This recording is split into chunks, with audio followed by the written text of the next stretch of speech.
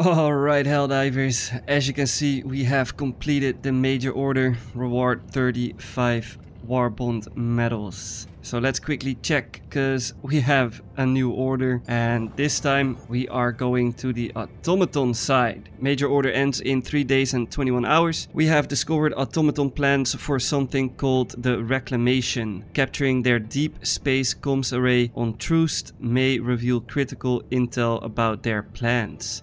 Order overview: Liberate Troost, and the reward is 50 Warbond medals. Now, Troost, where is Troost? I don't even know. Here, right here. We first gotta liberate Ustotu, and then we can liberate Troost. So get your asses on your ship and get on over to Troost, or Ustotu first, and then to Troost, and start smashing some bots. Give them a taste of Liber-Tea.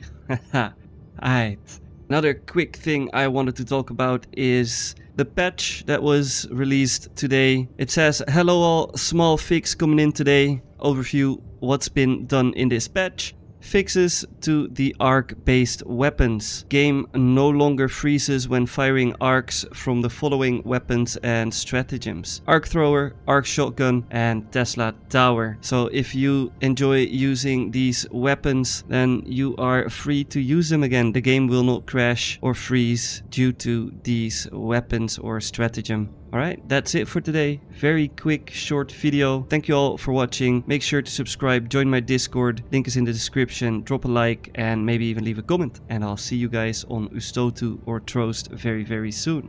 GG's.